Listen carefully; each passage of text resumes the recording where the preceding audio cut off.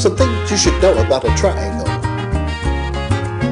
Let me tell you some things you should know about a triangle. Okay. Get ready. Here it comes. The sum of the measures of the angles is 180 degrees. 180 degrees. The measure of an exterior angle is the sum of its remote interior angles. The shortest side is opposite the smallest angle. The longest side is opposite the largest angle. And the longest side is shorter than the sum of the measures of the other two sides.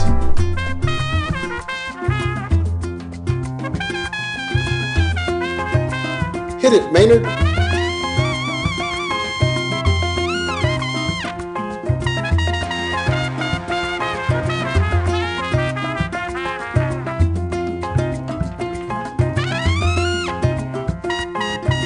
One, two, three, four.